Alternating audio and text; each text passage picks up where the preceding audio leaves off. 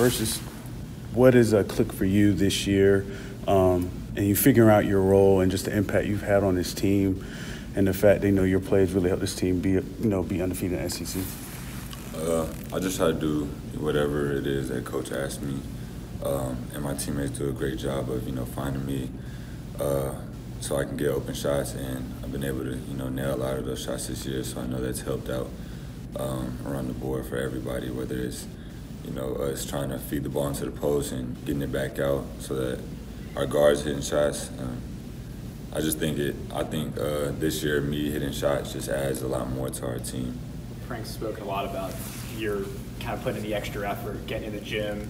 When in the past you hadn't been as used to that. What changed there? Like what's different about your, I don't want to say your work ethic, but you getting in more shots up when other guys aren't in there? I think part of it is not so much getting up shots, maybe taking higher quality shots, more game-like shots, and I think that's helped me when game time comes to nail the shots that need to be hit, whether it's in the clutch or just throughout the game. From the beginning of this year, I had faith in our team. We had our struggles, but I feel like, with 6 freshmen and 8 new guys total, that you're going to have some ups and downs, especially in the beginning, with everybody trying to figure out their role and, just the system of Frank. I think I definitely had no doubt that we could be a great team. How hard is that patience, knowing that this team's going to eventually come together, but you guys are going to have to take some lumps along the way? Is that hard to envision? Is that hard to be patient for? It's hard for any team that gets 8 new guys, so it's expected.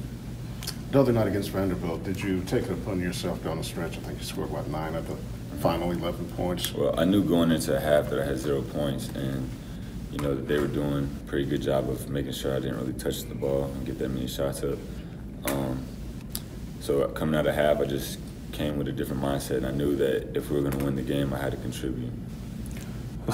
So where's the confidence and the belief come from this team, given that 8 newcomers and the injuries that you guys have had to keep positions? Where does the belief come from where you guys are here, competing and winning these conference games? Well, I think it begins with the coaches and all the whole staff. They do a good job of boosting our morale and helping us to be prepared for each and every game. But just the chemistry amongst us, the players as well.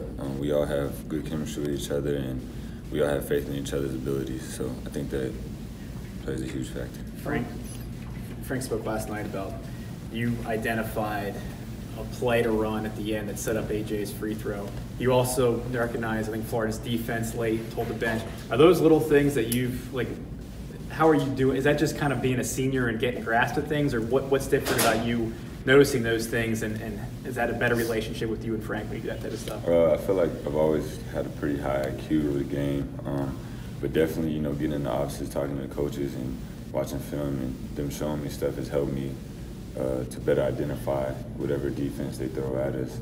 And as far as the play call late in the game in Vanderbilt, it was something we ran a few times in the game, and I seen the matchup that AJ had, and I seen what could come out of it. And so I'm not sure if Coach seen it the same exact way as I did, because it's a different perspective on the court. But I went up to him and I told him, if we do this, then I know for sure we can execute it and get to the line or get a bucket out of it. And he had faith in the play that I called, so we ran. How excited does it make you guys knowing that you guys were able to win a game like you did the other night, but that wasn't the best that you guys can play? Mm-hmm. That shows a lot with the our mentality.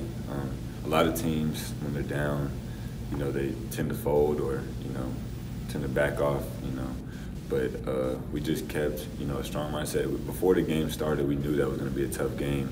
Vandy plays really well, and credit to them and their arena. And we just knew before the game, the message that Bruce told us was, you win the game in the second half. So we came out and executed in the second half. How much of a matchup problem can Tremont Waters be? Obviously, you guys saw him last year, but for your young guys, even for Trey, going through it for the first time, playing him for the first time, how much of a what's the challenge with him? Staying in front of him. He's a really great guard. He has outstanding handles, and his IQ for the game is really high as well. he knows how to get himself involved along with his teammates, and I think he does a really good job of doing that. He's probably one of the best point guards in the league. So we definitely got to make sure that we listen to whatever it is that the coach asks of us so that we can defend him.